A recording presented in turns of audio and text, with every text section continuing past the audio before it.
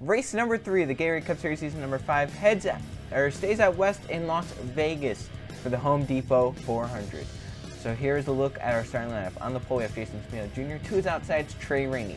Then you got Jeff Bright, Evan Hunter, and Cynthia Bright and Riley Spurley. Then you got John West and Joe Jefferson. Running at the top 10 is Michael Gregory and DJ Reed. Then you got Max Anderson and Julius Anderson.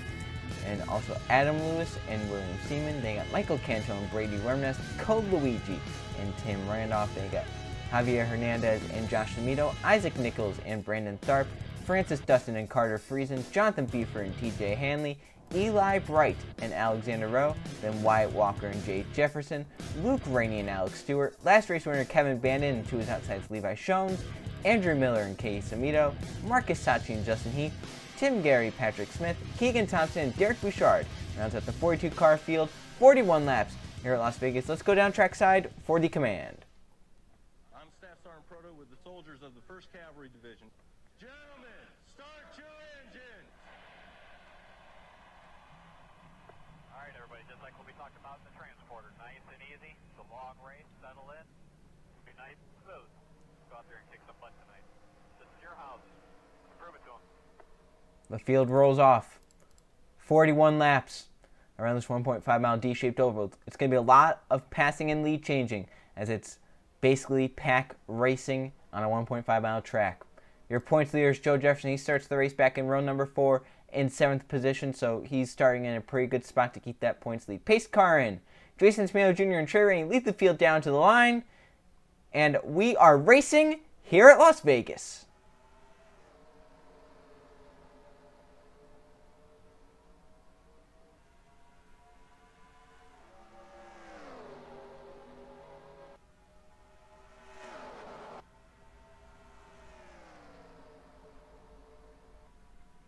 Jason Smith Jr. gets off turn number 2 with the lead. Now down the backstretch, Riley Spurley tube.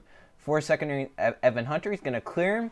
And off of turn number 4 to lead lap number 1, it's going to be Jason Smith Jr. from the pole. Leads lap 1. Now Joe Jefferson, your points looks to the bottom for the 2nd position, possibly for the lead as they enter turn 1. He got a big push underneath Jason Smith Jr. Michael Gregory pushes Joe Jefferson to the race lead, but now Gregory's going to look underneath him as they come down the back straightaway. Max Anderson is also there in that red number 83 car, as Michael Gregory will take the race lead off of turn number 4. But now Max Anderson peaks low. It's just going to be a big cycle of cars. As now Max Anderson takes the lead, but behind him that's William Seaman in the 38. Can Seaman make a move underneath? He does down the back straightaway.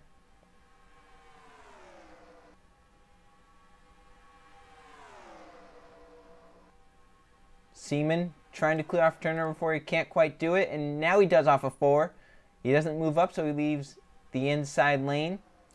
And now he goes up, moves out of the way. Michael Canto will now take the race lead. Now Code Luigi's there in that number 42 car. Code looking to make it 3 wide. He backs out of that just a little bit.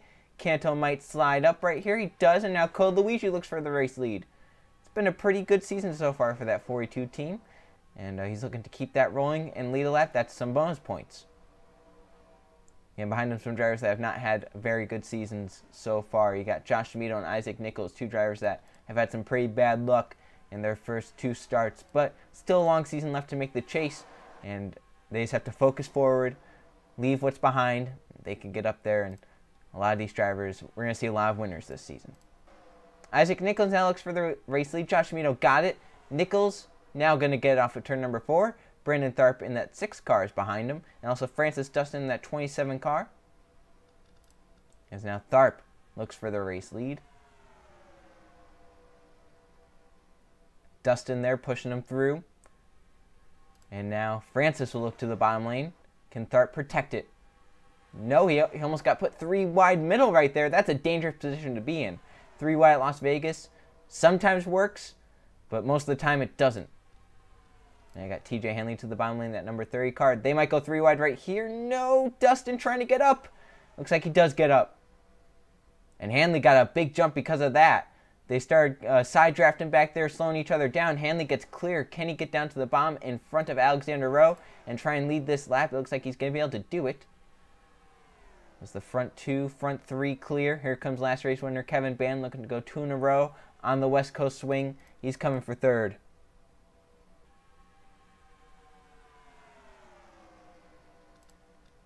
and Alexander Rowe on the back bumper of TJ Hanley. Kevin Bandon going to give up second to Andrew Miller as Miller comes to the bottom lane.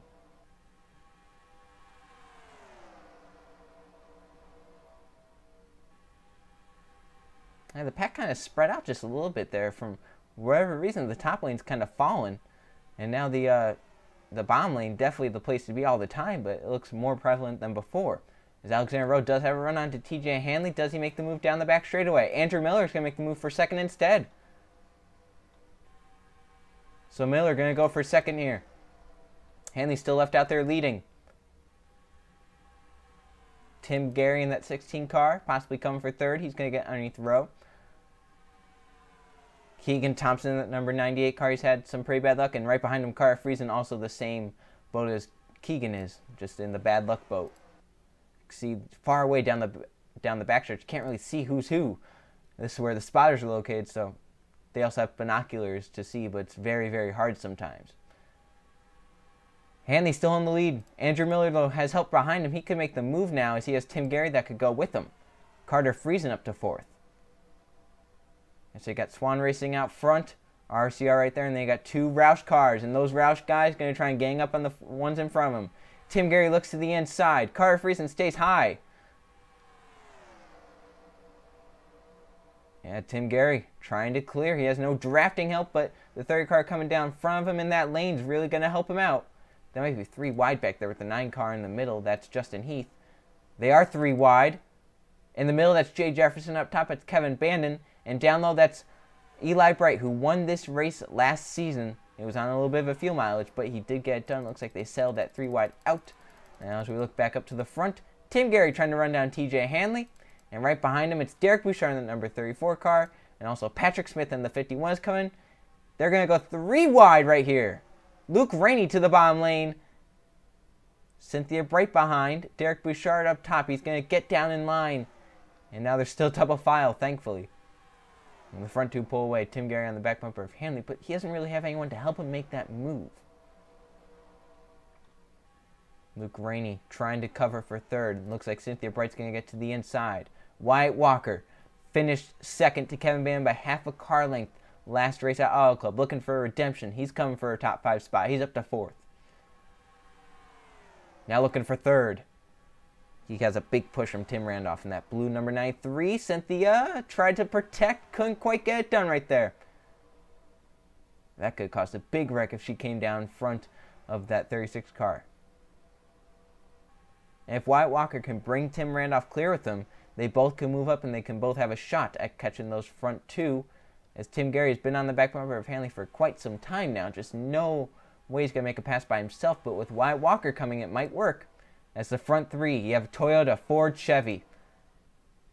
Just shows 3 of the 4 manufacturers how it makes a difference. But now Tim Randolph looks underneath Wyatt Walker for third. Now can the Tims team up? Tim Gary has a run. This time he's going to get underneath Hanley for the race lead. Down the backstretch, Tim Randolph trying to give help to Tim Gary as they enter turn 3.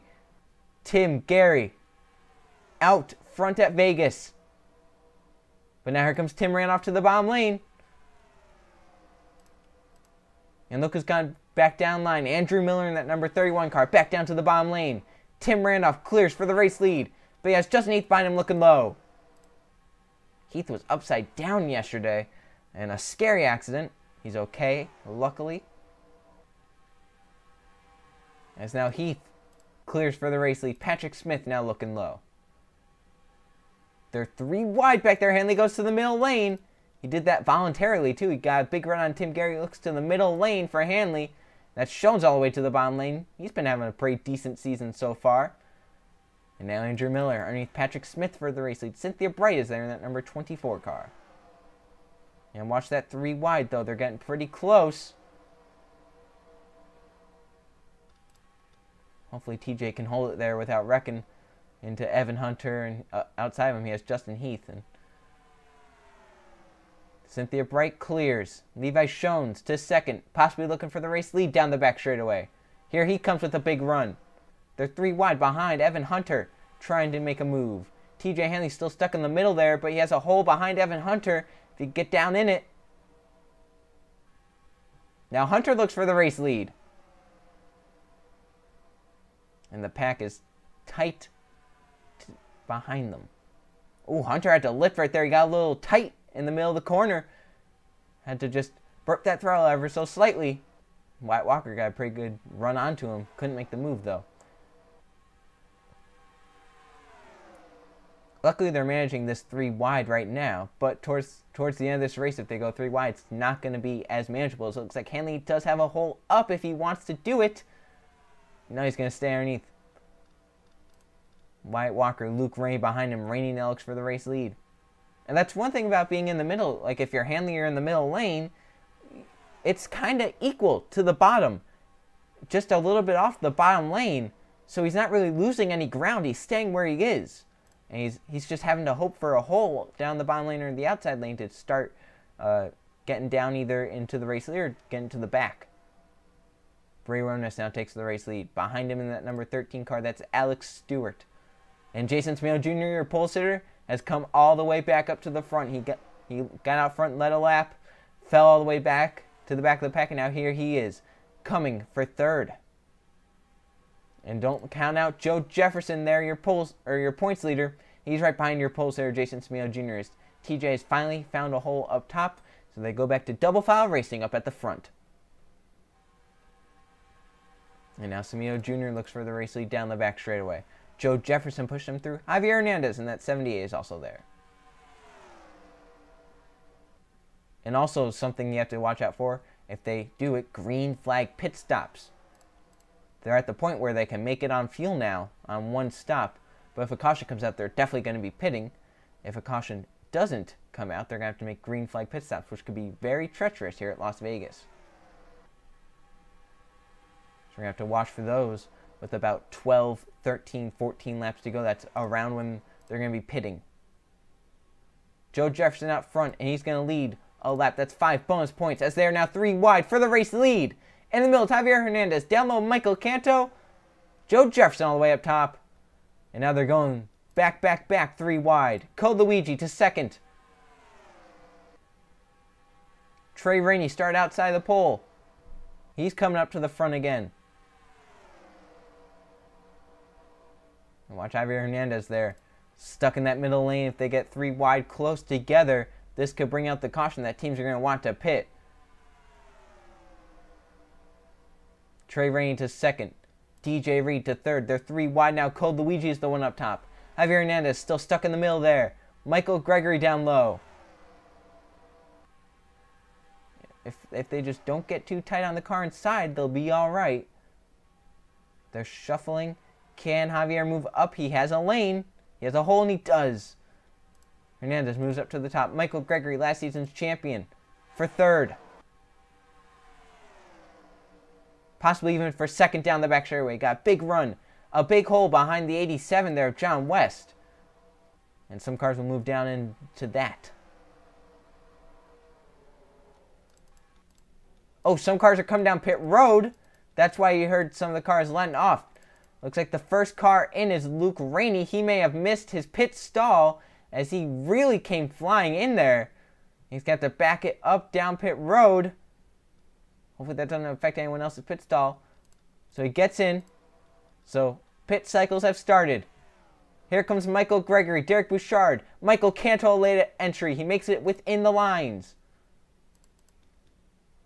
And hopefully they don't make any contact. Into pit roads, there is a car around. Does that bring out yellow? No caution. Looks like there's a car around, though. This is where a lot of damage can happen here on pit road. Looks like everyone gets there cleanly in that cycle somehow. And left out, Jay Jefferson, Cynthia Bright, Jeff Bright, Francis Dustin, TJ Henley, Joe Jefferson, Alexander Rowe, and John West. As most of these guys will make their way to their pit stalls, probably all of them. Yes. So Justin Heath first off of that group. The first group that pitted, Justin Heath gets out in front. And Michael Canto, first out of the main group.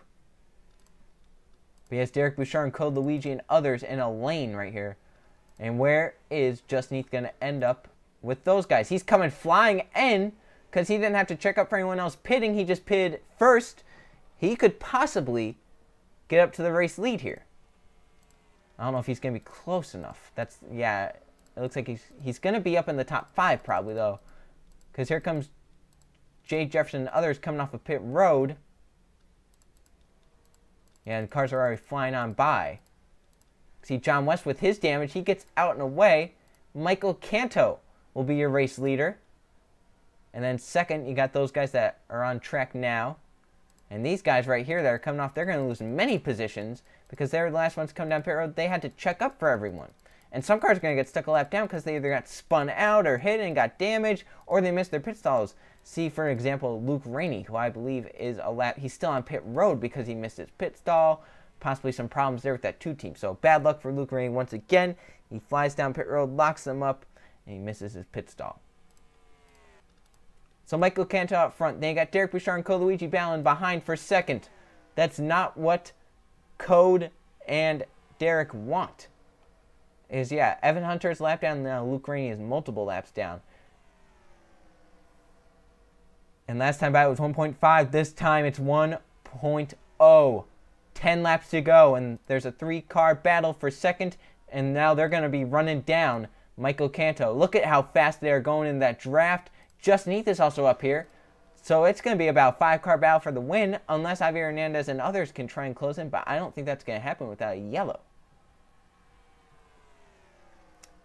DJ Reed to second, and they are within feet of Michael Canto now. Just shows how much the draft means here. DJ Reed could go all the way to the lead here down the backstretch. He got a huge run. He's looking low for the race lead.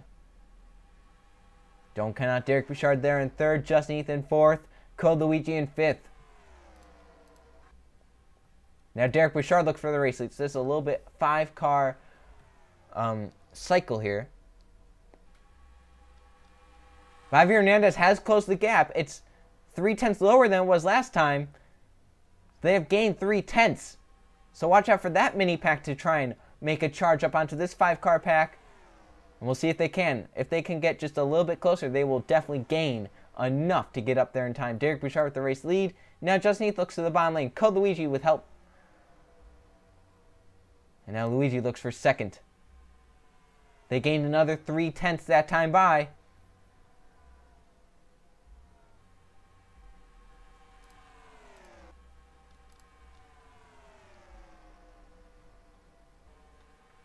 So right now, 5 cars have a shot. Out front of it all is Derek Bouchard, Code Luigi in second, Michael Canto, DJ Reed, Justin Heath in this 5-car pack. They're all single file now. Javier Hernandez, Julius Anderson, and others are trying to close on in. But they're starting to battle back there. That's not what they need. They're going to be losing ground if they start battling. These guys get single file. Watch out for Code Luigi. He has a run down the backstretch. Looking low on Derek Bouchard for the race lead. Coming to 5 to go. Code Luigi out in front at Las Vegas. He's from California, so he's not that far from this track. 5 to go. If the caution comes out, the race is over. They're slowly gaining behind, but I don't think it's going to be enough unless these guys start battling like they are now. But these guys are also battling. Back here, there's about 12th place on back. Now DJ Reed going to take the race lead from Michael Canto to the stripe. This time 4 laps to go. They do have lap cars ahead. Luke Rainey has come out of the pits in 42nd, multiple laps down. Does he give the leaders the lanes they want? He's not slow per se. He's just not in the draft, and he is slower than what these guys are running. It's going to take a lot for that pack behind to catch, but these guys are single file again. They're battling for third back there. DJ Reed and Michael Canto trying to pull away. They get behind Luke Rainey. This could potentially help Code Luigi, Derek Bouchard, and Justin Heath get up there. As Reed gets underneath Michael Canto, or excuse me, Reed gets underneath Luke Rainey. Michael Canto stays with Rainey. And now Code Luigi's going to have a big run onto these guys. Canto hangs a left to get underneath Luke Rainey. Come to 2 to go this time. 3 miles left. DJ Reed is out front. Do they catch Jonathan Buford, and does that play a factor? Here comes for second Code Luigi. Derek Bouchard has been pushing Luigi up there. 2 to go at Las Vegas. They're catching Jonathan Buford, DJ Reed, trying to hold on. But Code Luigi and Derek Bouchard have a run. Buford is being caught by DJ Reed. Code Luigi's come with the big run. It's going to be decided on the last lap. Here they come. White flag. Luigi looks to the bottom. DJ Reed cuts him off. White flag one more time around. And Code Luigi gets left by Derek Bouchard. Now does Bouchard have a run for DJ Reed? Down the back straightaway for the final time. Bouchard trying to close in on Reed. I don't think it's going to happen as they hit 3 and 4. And off of turn number 4. DJ Reed gets up front. He's able to hold off Derek Bouchard and others. DJ Reed wins at Las Vegas. DJ Reed gets it done. Gets out front lane. He holds on. See the cars that were about to go lap down. Here come others to finish. But DJ Reed wins it at Las Vegas. Let's go and check the finishing results. Here are the finishing results from the Home Depot 400 at Las Vegas. There are no caution flags, a very tame Las Vegas race. 22 lead changes among 19 different drivers. DJ Reed got out front late and he held it off. Derek Bouchard started 42nd. He ends up second. Great day for him. Justin Ethan third. Code Luigi fourth. That's a very good points day for him. And Michael Canto ends up fifth. Alex Stewart in 6th, Alexander Rowe 7th, Julius Anderson 8th, Isaac Nichols 9th, and Javier Hernandez 10th. So there's your top 20. And this is what a lot of drivers needed in terms of good days to get themselves back into a rhythm. As you can see, your pole sitter, Jason Smino Jr., led 2 laps. He ends up 18th. Joe Jefferson, your points leader, ends up 19th. He retains the points lead. Eli Bright, your winner of this race last season, he ends up 14th in that number 88 car. Solid day for him. As you now look down 21st to 40th. TJ Hanley led the most laps. He got out front for 9 laps and held off the shuffle. He ends up 22nd. He was one of the last ones to pit, so he kind of had to slow down for some others. 38 cars finished on the lead lap. A lot of pit road problems. And in the middle of it all was Luke Rainey as he missed his pit stall. He ends up 42nd, 6 laps down. A disappointing day for him, along with Evan Hunter, Jonathan Beefer, and Wyatt Walker. Well, let's now go look at those point standings. Here are the point standings after 3 races. Joe Jefferson still holds on to the points lead by 38 points over Code Luigi, who's now second in points. DJ Reed is third in points after that victory here today. Javier Hernandez is 4th, and Alex Stewart is 5th. Eli Bright is now 6th. TJ Hanley is 7th. Alexander Rowe 8th. Andrew Miller 9th, and Brandon Tharp rounds out the top 10. So there's your top 20 in the points. See, 2 of our winners are in the top 10, and your other winner, Kevin Bandon, after a disappointing day at Las Vegas, nowhere to be seen in the top 20. As he had a very disappointing day, finished towards the back of the field, and that has him 23rd in the points, so he can't even use his win as a wildcard spot yet. And now some of these drivers starting to kick it on. As you can see, Carter Friesen has moved up to 26th in the points. Jason Smino Jr. up to 24th. Isaac Nichols and Jeff Bright get into the top 30. And then others down here, Julius Anderson kicks it out of the... he was down below 40th, I believe. He's kicked it out. He's up to 33rd. Jay Jefferson kind of stuck there. Cynthia Bright, Adam Lewis, Keegan Thompson, Evan Hunter, Luke Rainey. They need some very big help to come their way. As the next race, the final race of the West Coast Swing, the Gatorade 500 at Phoenix. See you guys then.